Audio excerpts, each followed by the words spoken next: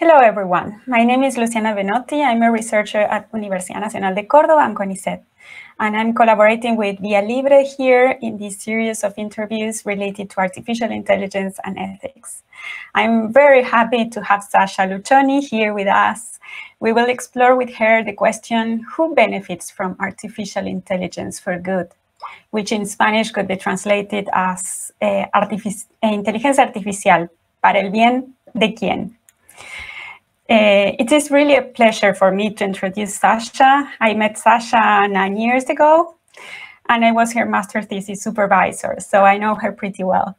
She's now a postdoctoral researcher working on artificial intelligence for humanity initiatives at Mila Institute in Canada, where she leads projects at the nexus of machine learning and social issues, such as climate change, educational healthcare. She's also highly involved in her community, volunteering for initiatives such as Women in Machine Learning, Climate Change, AI, and kids called Jeunesse. Okay, this talk will be organized in two parts. The first on the basics to help us all understand the subject more. And for instance, we will talk about what artificial intelligence for good is. And then a second part will offer a more critical view on artificial intelligence for good. But before to start, I would like to ask you an initial question that I got asked a while ago, and that I thought it was very relevant for these times. So this year have been the ones that have been more challenging for a lot of people. What are the things that you have learned about yourself, your job, your workplace, or the world, or your family that you could share with us today? Well, I think I learned that this habit of traveling is great, but there's a lot of local things to do as well. So we definitely explored Montreal, where I live, and learned a lot more about the city and the parks and the different neighborhoods. So that was great. I also realized that maybe commuting to an office is a huge waste of time, finally. I think I would spend an hour and a half to 2 hours in the subway every day. And so now I have that time to do other things, which is good. But on the flip side, I do feel like we're working more and we have less work-life delimitation when we're working from home. So I think it's been a mixed bag, but overall, more time spent with family and spent in a city that I really, really like. So overall positive, I would say. Wow, that's great to hear. And okay, so let's start with the basics and set the stage. We will do some basic definitions. So to start, I will ask you what artificial intelligence for good is supposed to be.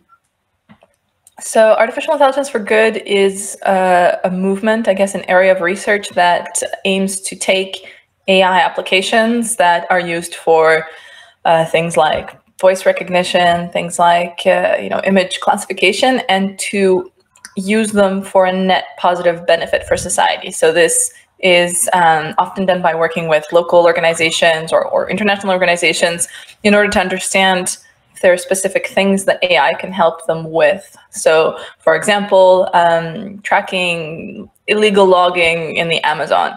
So working with local organizations or the government to understand, what they can and cannot do given their,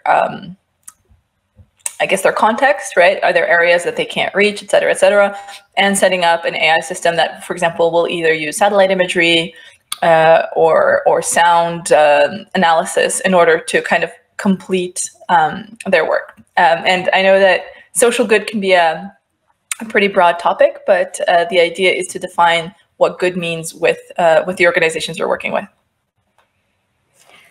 And in particular, what kind of projects that you've been involved, you would say that were for AI for good? Could you talk a little bit about them? Sure. There was a project that I was working on recently with, in Montreal, we have a kind of a nature museum called the Space for Life. And they study, I guess, from a biological perspective, from an ecological perspective, all sorts of things about the environment. And so we worked with them for developing an AI application, like a mobile app, to recognize different species of butterflies. And it can seem as a pretty, I guess, not very useful project, but actually butterflies are very fragile and they're very important in the pollination system. So they'll go from flower to flower and they will pollinate, like bees, for example. But they are getting impacted as people chop down trees or parks and things like that. And so the problem is that scientists don't have the capacity to essentially keep track of what species are still present, which are not, and essentially, they'll do these, they call them blitzes. So once or twice a year, they'll go out and then they'll track all the different butterflies that they see. But it's a very kind of limited way of looking at it. And so they wanted to develop this app for citizen science, and so it would help people just go out in their backyard, go out in their local park, and essentially recognize what they see around them, and so contribute to tracking biodiversity. And so, and since people don't know what they see, people don't recognize for example, the butterflies that they see, they wanted to use AI as a way of helping them identify. And so we went back and forth on this. We worked with scientists. We learned a lot, actually. I learned a lot about insects in general. And then we developed this app that now is proposed by the Space for Life, so people can either use it, in the actual museum, or then when they go home, they can also use it in their backyard. And then it's a way of gathering data about insect biodiversity, for example. Yeah, I saw that you got very excited about butterflies and your Halloween costume. Yes, exactly. Going to be a butterfly. Yes, it's a monarch. No, they probably don't go all the way down to Argentina, but here monarch butterflies they actually migrate from Mexico to, North America and Canada specifically every year. And so and they're actually very, very impacted by climate change and by urbanization, because typically what they do is they'll stop in different parks and different green spaces while they migrate, and there's less and less of those green spaces. So it's actually really, really big problem. Their numbers are plummeting quite spectacularly. But yeah, I definitely fell in love with butterflies during this project. You have also worked, or you're still working with the United Nations, right? Or yes. And do you want to comment about some projects or what you do there? Yeah, I've been working on a project with the UN Global Pulse. So it's the United Nations team for doing AI and data science. And it's a project to help different UN agencies gather insights and to understand better what's going on in different regions of the world by analyzing radio stations. So the problem is that a lot of places, the state of the fact is that many places, for example, don't have access to the internet, or won't necessarily have people from the UN in those places, like smaller rural areas or villages. But it's really important to know what's going on there. Is there, for example, a big spike in COVID cases? Are people, using some kind of local, herbs in order to cure COVID? And so the idea is to gather this information in order to help, for example, the WHO or UNDP, things like that, to go in and to know what kind of essentially help they can give. So is it by having people educate about the risks of COVID? Do they actually need more medicine? Do they need more ventilators? Things like that. So they need these kind of real-time information that they can't get everywhere, right? They can only get them in big cities where they have offices. And so we're setting up a platform that will monitor radio stations to identify kind of key terms, topics of conversation, and to create these reports. So you can be like, oh, well, in this region of Nigeria, people have been talking about, refusing the vaccine because they don't trust it. And then they know that it's an area they should go and kind of try to debunk some myths and things like that. And then in other cases, for example, there's closures of schools and things like that, and it's important for the WHO to know that, so they can make sure that people are, for example, accessing basic health offerings. So it's an idea. It's a way for them to make more informed decisions, and essentially they have so many people all over the world. They need this information in real time. So we're helping them develop this system, and while we're doing that, you know, we're trying to figure out what the best way of delivering the information is, because they obviously are not going to listen to every single kind of radio show. But you know, is it reports? We've created a dashboard where they can, you know, enter countries, enter keywords, enter specific topics, like general topics that they want to find out about, and then see across countries how people are responding to, I don't know, for example, I don't know, government decision-making during COVID, and then they can compare against different countries and things like that. So it's really, really interesting. And actually the UN is having a really hard time fighting what they call the infodemic. So all these fake news or rumors or kind of things that get transmitted quickly, but aren't, and they have trouble kind of addressing them in real time, because there's so many different rumors. Like one rumor could be that, I don't know, the vaccine gives you cancer. Another rumor can be that I don't know, the government is doing X or Y, right? And it really depends from country to country. So now they have actually infodemic managers in a lot of regions that are working with kind of local health agencies and things like that to essentially do a region-specific information campaign, because, you know, if people don't have access to the WHO website, they're getting their information from social media, they're getting their information from the radio. It's actually hard to keep track of all that. And I guess that there you gather information in different languages. So do they use machine translation? I guess what's the role of artificial intelligence there in particular in these kind of projects? So we've been using, oh, sorry. And very briefly, how does that work? I mean, how would you briefly describe how these technologies work in these kind of projects? We are using artificial intelligence for transcription. So we've been training language-specific models for translating radio audio to text, and that's actually quite difficult because it's not. I mean, often there's a lot of noise, often there's music, there's all sorts of, you know, commercials and things like that. So we've been working on training specific speech-to-text models for the project in different languages, and we've been working with local agencies to help us transcribe the data and necessary to train our model. So that's definitely been one thing.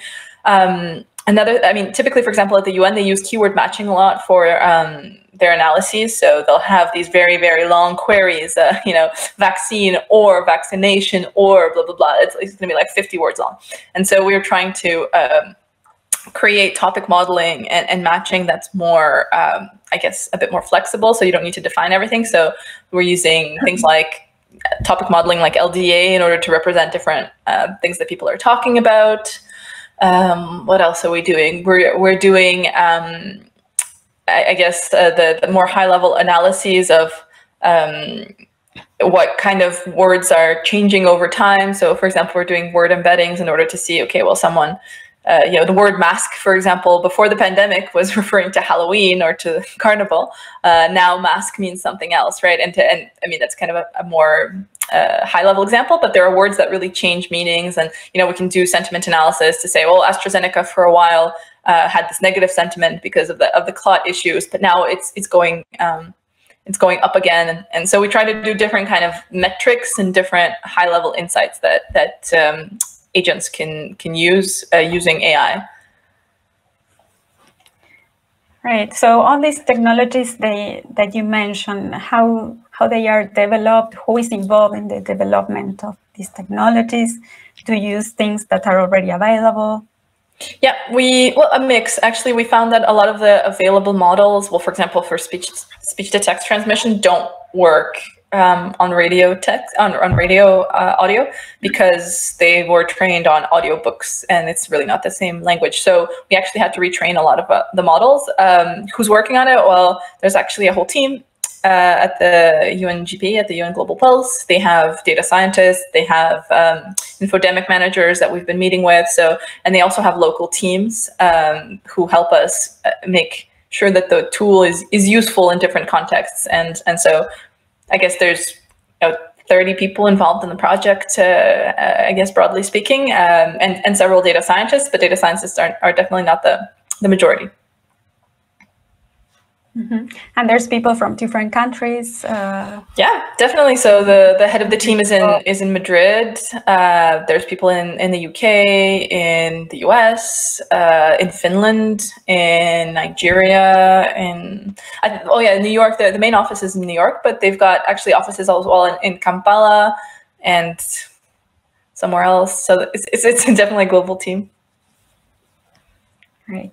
Okay, so these were a bit of the basics around the topic and the definitions and understanding what's going on in this area. Now, to the second part, let's explore who benefits from AI for good and when AI for good is not so good.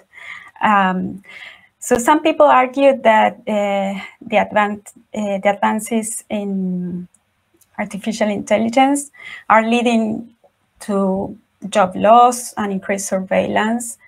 And they also say that AI for good can be a slogan for AI washing. So what's AI washing?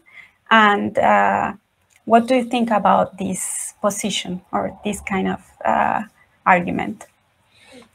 I guess AI washing would refer to using AI as a way of amplifying or making worse in some way or stronger existing tools. So if someone, for example, if a government has a range of cameras in a city, for example, CCTV cameras, adding AI in order to do facial identification would be, I guess, a way of doing AI washing.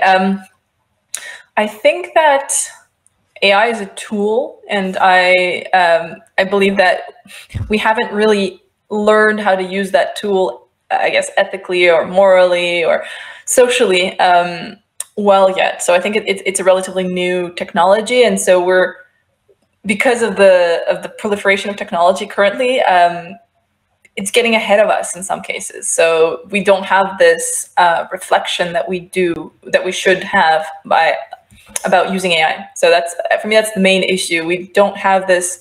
So to take a step back, I guess the people who are doing AI are mostly computer scientists, right? They're people who have been trained to work with computers, to do programming, mathematics, logic, things like that. As part of their education, they never learned ethics. They were never taught how to be more reflexive about the practice of one's work, essentially. And I think that's what's missing. So, I mean, of course, there are governments that are maybe that act against the will of the people. But I mean, at the end of the day, the people who are creating these algorithms are computer scientists currently, right now as things stand. And I think that that's kind of the crux of the problem is that I don't have a traditional computer science education, so I maybe I'm more reflexive. I'm a bit more kind of self-critiquing, but people who have done really a bachelor's, a master's, and a PhD in computer science often haven't been exposed to other disciplines, haven't been, taught to question things, haven't been taught to think about the things that they're doing. And I think that's really the issue. That's why, that's one of the reasons why AI has been used in such a reckless way, I would say. It's because, maybe I'm naive, but I don't think people are badly intentioned. I don't think people are bad or that AI is bad. I just think it's a question of, a lack of education, a lack of reflection, a lack of this general broader vision of AI that hopefully we will acquire as people are becoming more criticizing, as we're having other people do AI, right? We're having artists, we're having musicians and philosophers contribute to AI, then hopefully we'll start changing the way it's done. Okay, so you're talking about a multiplicity of disciplines to have this interdisciplinarity in artificial intelligence, right? Coming back, so talking about a different kind of diversity, coming back to the question in which I asked, from where were the people involved in these United Nations projects? And you mentioned the United States, you mentioned Europe, you also mentioned Nigeria, for instance. Would you say that in these projects, the people involved in developing them belong to the places where the technology will be deployed later on. And definitely. Yes, we were working with local teams. I mean, we made different, I guess, not really different versions, but kind of different functionalities of the tool based on, like, we would meet with the Africa Infodemic Management Alliance, I want to say. Anyway, so it was a team of people who are specifically responsible for the African continent. We made the same thing for Southeast Asia. We would, I mean, I wasn't involved in all the meetings personally, but we would meet with each of the teams to figure out what they needed in the tool, what their specific asks were, what would be useful to them. And, you know, we made it a bit modular so that if, for example, in Nigeria, they would need this and this and this functionality, they could use it, and they didn't need to use everything we created, essentially. But for sure, from the beginning, we were working with local teams, and that was the whole point. And why do you say that that's the whole point? I mean, why do you think that's important? Well, it's because for me, if you create a tool without consulting the people who are using the tool, then you kind of missed the point. Like, we were even doing user testing, like behavioral UI testing, with people with like these infodemic managers from different places. We had like 30 or 40 in the end, and we asked them to use the tool and to critique the tool and to break the tool and to tell us what's missing, et cetera, et cetera. And then at the end of the day, it was really them who said, oh, well, like, why do I have access to this? This is something I'll never use. And, oh, make sure that, you know, you, for example, add existing query systems that we're already comfortable with, that we can then, you know, build upon using these AI tools and things like that. But we met, I think, 2 or 3 times during the beginning of the project. We met with different people from the infodemic management, and then they told us that, you know, we're going the wrong way or we're missing something, and otherwise the tool would have been completely different. Okay, so they were testing the system, or they were also involved in the development itself of the technology? They were both. Okay, great. So just to make a concrete example on this, let's imagine a hypothetical situation in a city in Argentina. Suppose that Córdoba decides to implement an artificial intelligence system to optimize energy consumption. Who do you think has more chances of success? A local organization with medium experience with artificial intelligence in particular, but good knowledge of the problem and the local idiosyncrasies, or a big lab in a developed country that excels in AI research that maybe collaborates with local people at some stages during the project? I definitely think that local organizations have more chances of succeeding because often, well, once again, not in all cases, but in the case that you spoke of, the technologies exist, and I mean, you can really build off of them. So you're not starting from scratch. I guess the advantage of a big lab is that they have, for example, access to more compute, or you know, eventually they'll have research engineers to make whatever tool they make run faster, right? They'll have more of a resource advantage.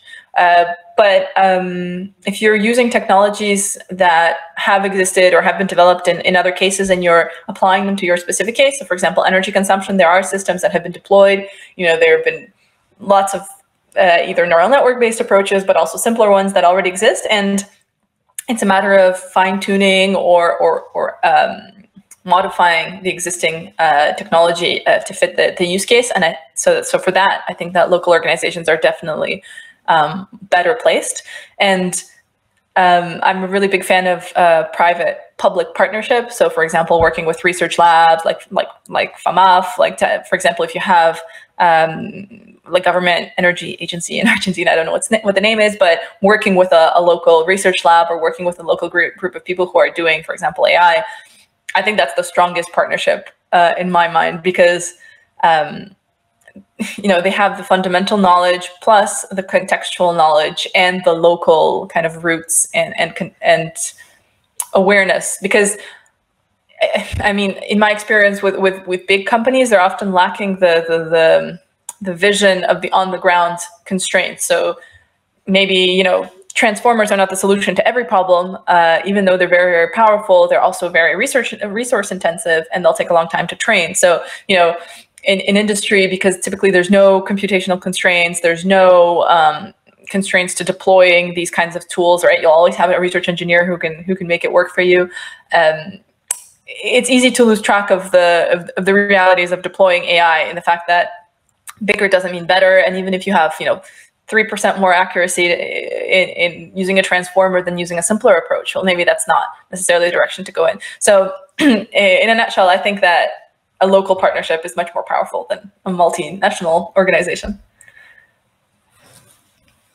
Okay. Thank you for that. So artificial intelligence for good is frequently applied in areas related to fundamental human rights, such as health, education, poverty. In your experience, can these tools cause harm instead of good in these areas? Yeah, definitely. For example, something that often comes to mind is, I think it was at the end of last year, one of the governments in Europe wanted to develop an AI tool to ensure that, I mean, because of COVID, to predict students' grades so that they didn't have to do final exams, because it was essentially complicated to organize these final exams. And, you know, they developed this AI model with a local university. And finally, it was very skewed. It was skewed like against schools in poor areas. It was skewed against you know, certain disciplines and not others, certain schools and not others. Anyway, there was a lot of problems, and finally it got canceled. It got put away, and finally the last grade was the average, I think, of whatever the grades were during the year. So instead of, you know, being smart about it, they just decided to keep it simple, and it created a lot of. I mean, it was a big issue. There were, you know, students out on the street protesting, saying that it's not fair. And this is not the first time this has happened either.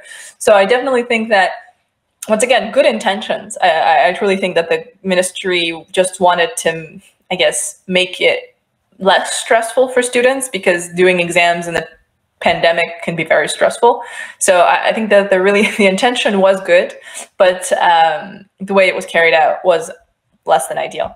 So definitely yes to your question, it can backfire. And this is why, once again, we need people involved. So I don't know who was working on the project specifically, but for example, specialists in education, specialists in psychology, specialists in even you know, sociology and things like that, to really make sure that the way that and to consider all other options, because, you know, if you compare taking the average grade with spending, I don't know, $10 million and developing the system with, I don't know, postponing exams until next year, et cetera, you have options. And a lot of these options don't involve AI. And it's not because you can use AI that you should use AI. And so, I mean, I guess AI ethicists or people who are more critical of the usage of this technology when it's not strictly necessary in a use case, it would have been, I mean, once again, I would have appreciated having more information about the way the project was done, but in my mind, having this more multidisciplinary and autocritical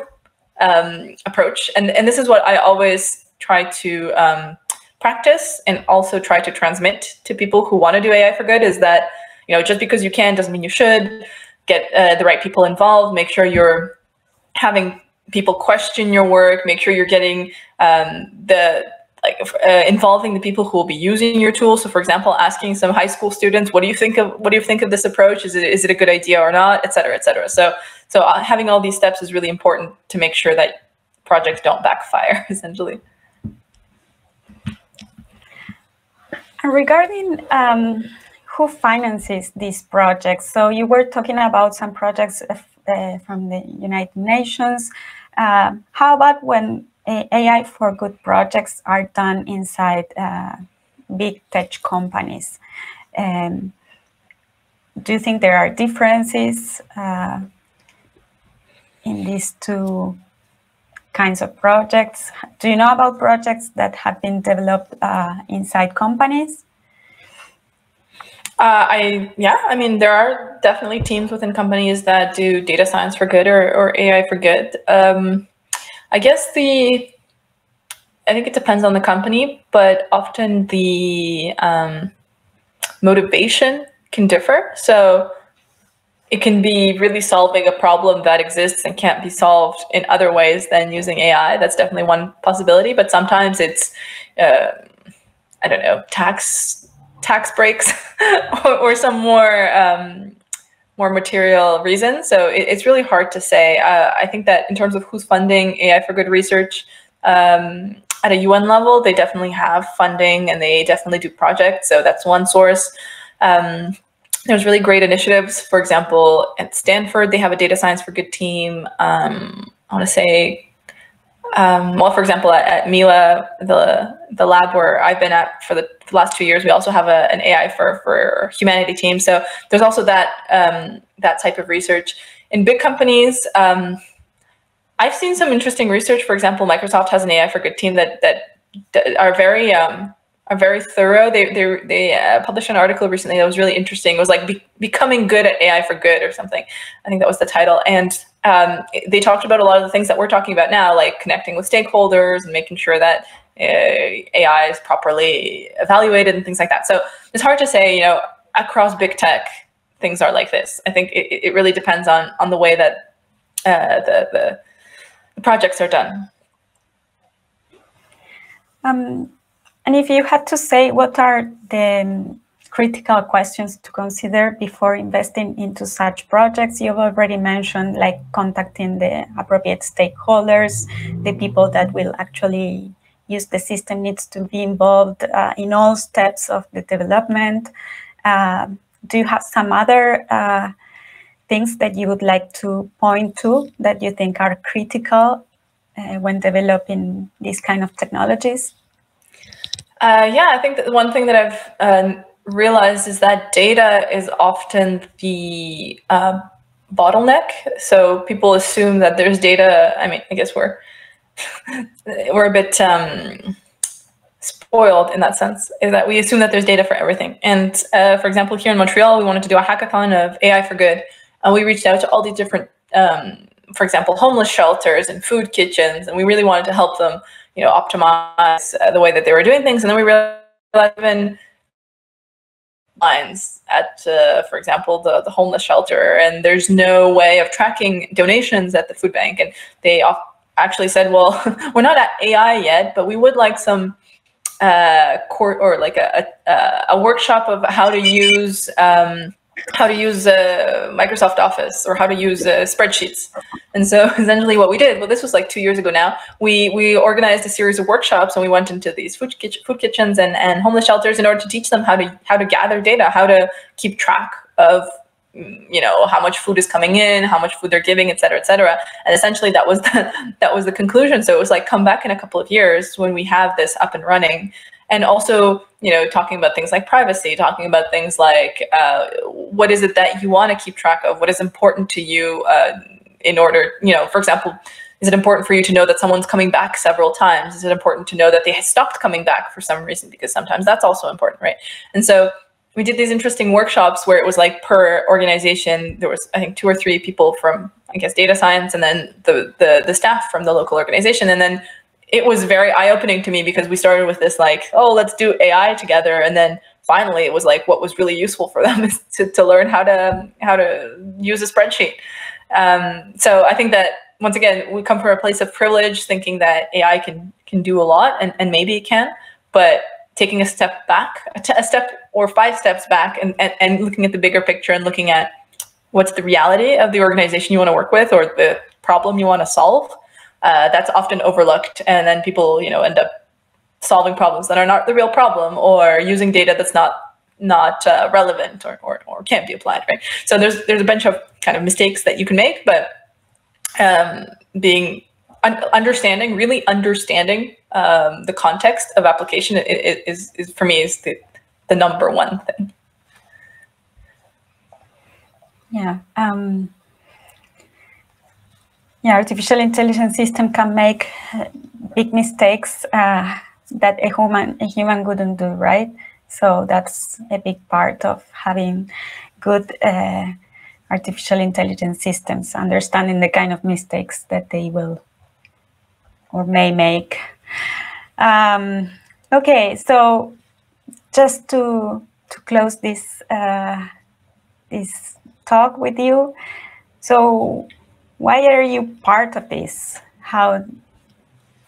What motivates you to be working on these topics? Well, I realized that, also a couple of years ago, so I was working as an applied AI researcher in finance, and I realized that the work I was doing was not aligned with my values as a person.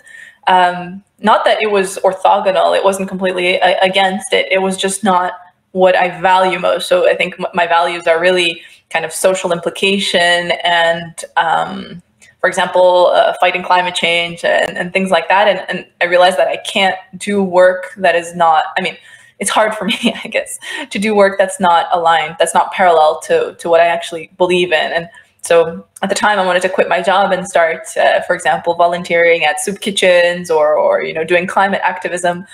And then I discovered this field that is still very new, that's still very in development. And then I kind of decided that it was the best way for me to leverage this kind of social, this desire for social justice and sustainability alongside the techniques that I've, like the technical things that I've mastered. And so for me, it's the only work I can imagine myself doing, honestly. I guess teaching and research is really important. And currently it's true that the discourse of AI, really the public perception of AI has been dominated by big tech, has been dominated by consumer applications, right? Like Siri and Google Maps. But I don't think it's obliged to be that way. And I see organizations like the UN, and I see, local data science initiatives that are trying to change the perception of AI, to make it a public good, to make it really like something that's not just for the big tech elites to use in global north countries. And that's what I want to contribute towards. I want to contribute towards democratizing AI and educating and awareness raising. And it's a really powerful tool, but I find that currently it's very, I mean, it's used in a way that's kind of very narrow, and it is not necessarily obliged to be that way. And part of the problem is that, yeah, big tech pays more, and it's more fun because you have access to unlimited compute and all this, all these fun toys. But there's also alternatives. There's alternative ways of using AI, and that's what I hope to contribute to. Well, thank you so much for joining us today and for sharing this time with us. So thank you, Sasha. Thank you, Lou. It was great.